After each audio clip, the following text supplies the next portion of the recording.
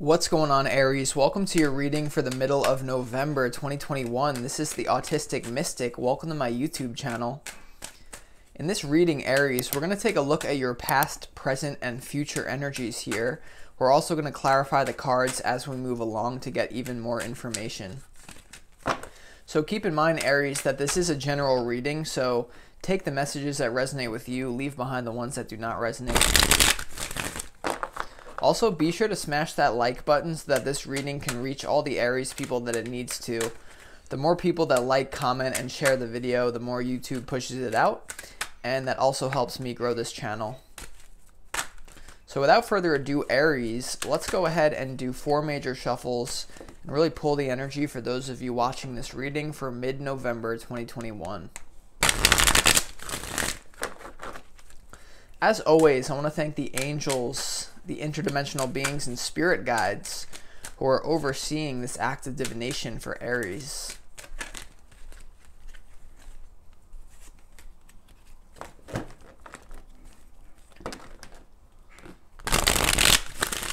Middle of the month messages for the sign of Aries, please.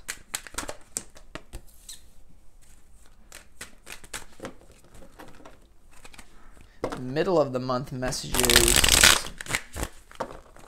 for the sign of Aries, please.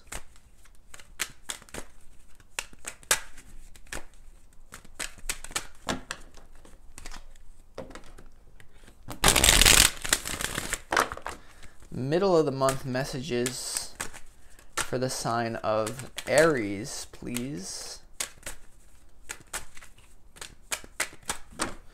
Let's go ahead and make sure all these cards are in view for you, Aries.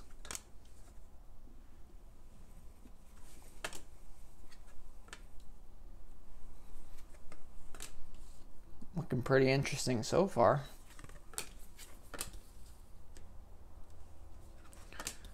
Wow. Okay, so Aries, let's go ahead and start up top here. This top row is represented by your recent past energy. We have the Page of Wands, the Two of Wands, and also the Empress for your recent past. So I see a lot of like kind of gearing up for a certain journey here. You have the Page of Wands, which is all about travel, having fun. You guys may have been kind of like letting loose, really planning. I see a lot of you guys though, honestly, it's almost like you're using your intuition as to where you need to go next in life. The Page of Wands to the Two of Wands.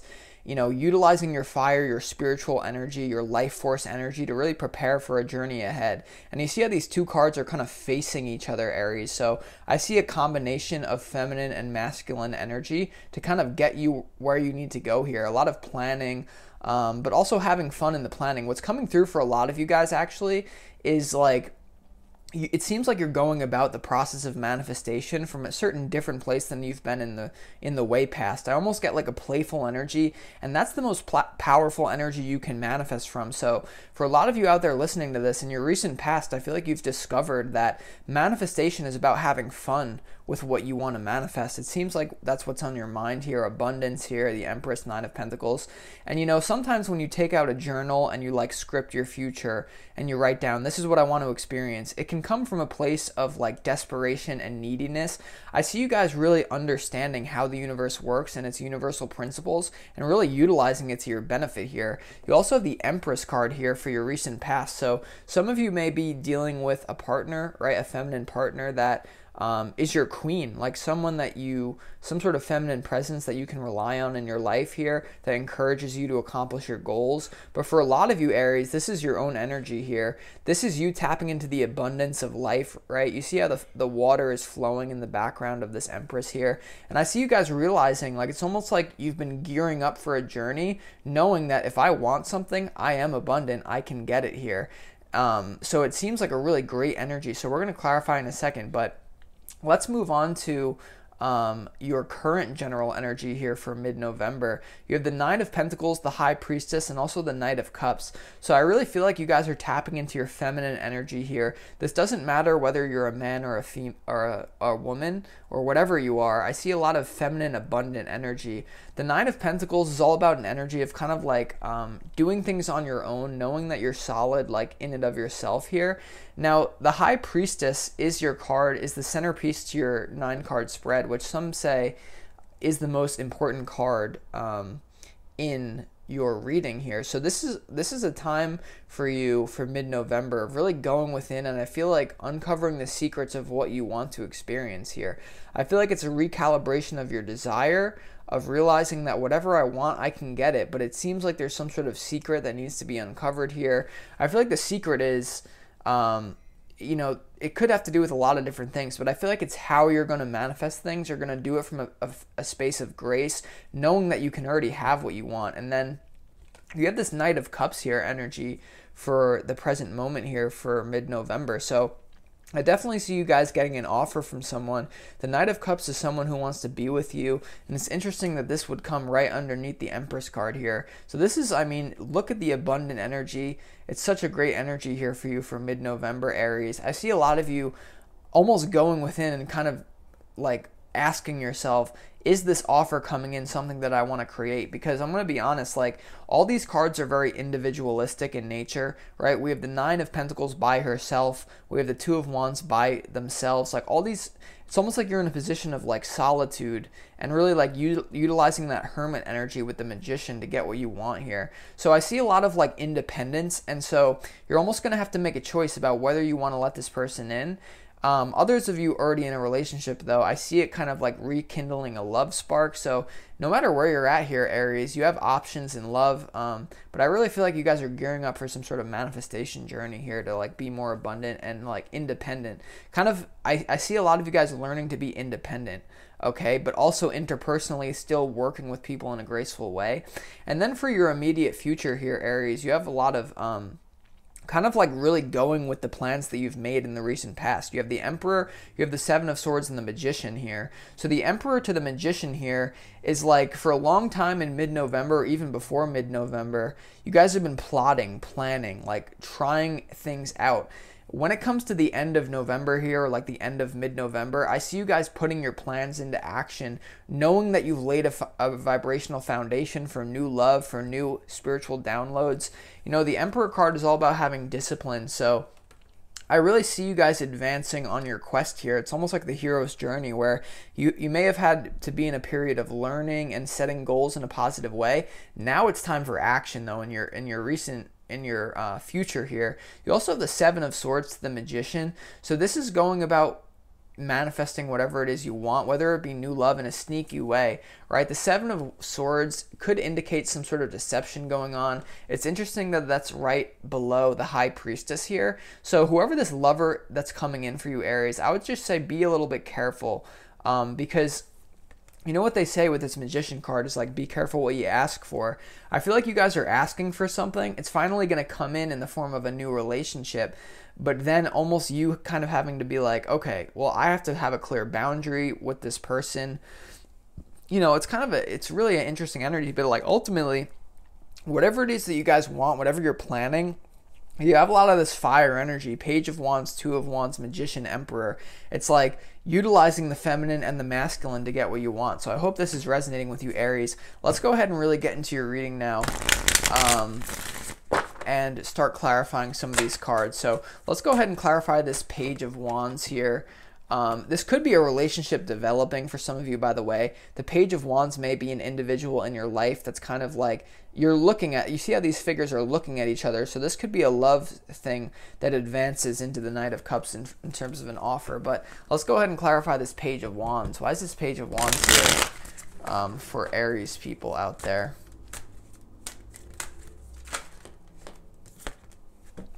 Okay, so the Page of Wands is clarified by the Harmony card.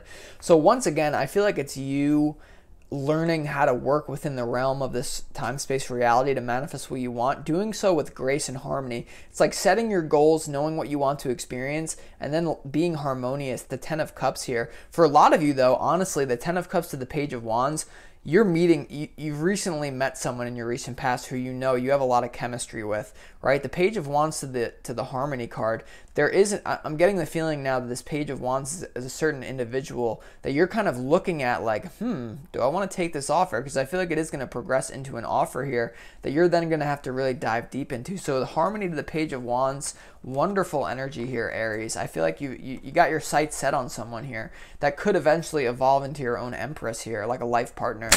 They're really powerful. Let's go ahead and clarify that Empress here. Tell me more information about this Empress card for Aries in the recent past. Tell me more about this Empress card. Okay, the Empress is clarified by the Beyond Illusion card here. So I get the feeling of like just believing in abundance here, right? A lot of you guys may have been in an illusion that I can't get what I want, I can't be abundant, I can't manifest an Empress even, right? There's some sort of like deep illusion that you're using your feminine power with the High Priestess to see beyond. And I feel like for a lot of you, it has to do with manifestation. And even this person, I feel like there's a lot of you though, you're kind of like probing this one person. Whoever this Page of Wands is that evolves into the Knight of Cups here, it's almost like you're trying to see, is this person's who they say they are? Okay, because you have a lot of options. The High Priestess is the centerpiece to your reading. So overall, it's like you're in a state of harmony, but you're still probing. You're still trying to see if someone really is who they say they are here. So let's clarify this High Priestess card for you. Why is this card here in the present moment for mid-November for you, Aries? Okay, so we have the Laziness card popping out here. This could indicate spiritual bypassing. So I feel like a lot of you guys, you're done with being lazy. Like you're digging into yourself here about like realizing like, why am I apathetic? Why do I not take action?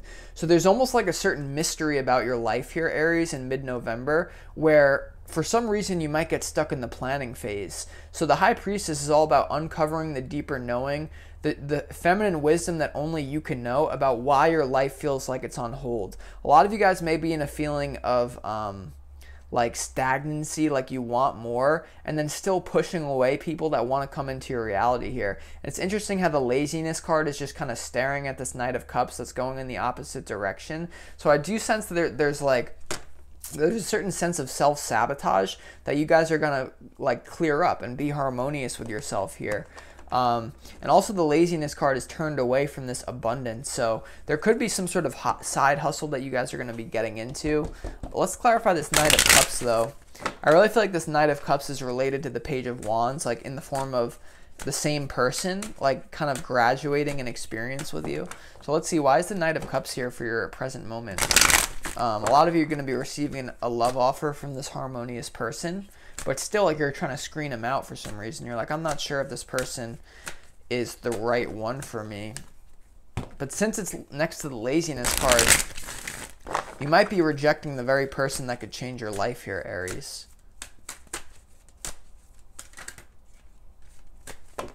Why is the Knight of Cups here for Aries? You have a lot of emotional healing. Water, suit of water. Let's see, why is the Knight of Cups here? Could be connecting with a fire sign or a water sign. For some of you, you have the Totality card here. So there's going to be someone who makes you a complete offer. The Totality card is all about not being halfway, not being stuck. So someone sees that like both of you are looking at each other in a harmonious position. Someone's going to make an offer to you here, Aries. For some of you, this could be you offering your hand to someone else in love, but the Knight of Cups is all about movement, information, messages, and love. So combine that with the Totality card. I feel like the reason why the High Priestess and the Beyond Illusion are here is because like you're almost really going to have to dive deep because things are happening quick with this one individual. Whoever this Page of Wands is, things are accelerating and happening quick, and you're almost going to have to decide like, do I want to give up some of my independence to go with this person or not? So it's interesting energy. I feel like ultimately you guys are going to say yes. But let's clarify this Magician card for you, Aries. Why is this Magician card for you here in your immediate future as it relates to mid-November? Definitely going on the manifestation journey, knowing you have everything you need to create what you want. Why is this Magician card here? Seven of Swords to the Magician could be a sneaky energy using magic to get what you want. I sense it's in love and light though. Make sure it is. Okay, so the Magician card is clarified by the Rebel card. So it's interesting the Emperor would come out again. In this Osho Zen Tarot deck, the Rebel is known as the Emperor here. So there's definitely something about you taking your power back, being like breaking yourself free from any sort of chains. I feel like it's like almost like letting it land with this person. Almost like for a while, like once again, the priestess, high priestess of the laziness card, you guys have probably been rejecting offers or not really putting yourself in a position to get a love offer. I feel like the magician to the rebel card, it's like you guys breaking free from any sort of like waiting and really going for it here. So I see you guys breaking free from any sort of like thing you've been stuck in, like illusion. So I mean, it's looking really good here, Aries. Let's just clarify the Seven of Swords as well. Why is this Seven of Swords here for Aries people for the immediate future? You may have to walk away from something. Interesting, this would be right underneath the laziness card as well. I see you guys just really knowing what you want and finally going for it, right? The Emperor to the Emperor here, masculine, knowing boundaries. This is what I want. This is what I've planned. Now I'm activating that law of attraction, right? But let's see. Why is the Seven of Swords here for Aries? Okay, so we have the Nothingness card. This is like the Hierophant card. So I feel like you guys stepping away from any sort of mental like deception here. The Hierophant in this card is all about being zen, being one with the moment, understanding that within nothingness is also contained everything. So there's a stepping away from any sort of like deception or any sort of illusion. I feel like you guys really coming back into touch with your soul, knowing that the soul is infinite. The soul can create exactly what it wants. So be open to this love offer, Aries, here for you. Now what we're going to do here is also just pull some oracle cards. This is going to be a message from your angels, but looks like it's going to be a super abundant time in mid-November for you, Aries. Let's just get some advice from your angels and spirit guides relating to your situation here in mid-November. What does Spirit have to say to you here, Aries? Let's see.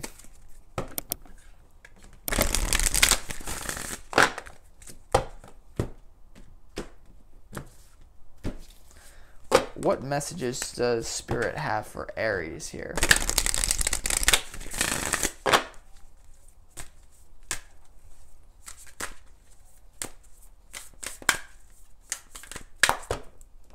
What messages does Spirit have for Aries here?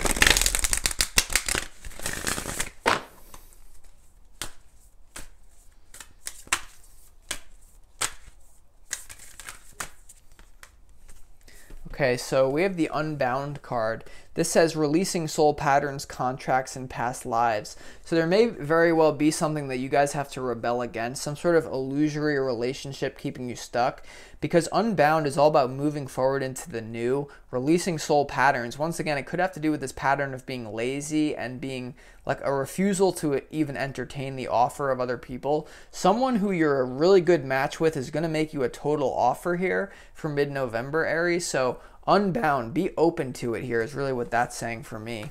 And then you have this Keepers of the Earth. You are not alone. Ancient ancestors are here with you. So know that you're divinely protected as you move along this manifestation journey. You are certainly protected here, Aries. So I hope this reading resonates for you, Aries. If it did, and you want more information on your specific situation, feel free to book a personal reading with me. You can find that in the description box of the video.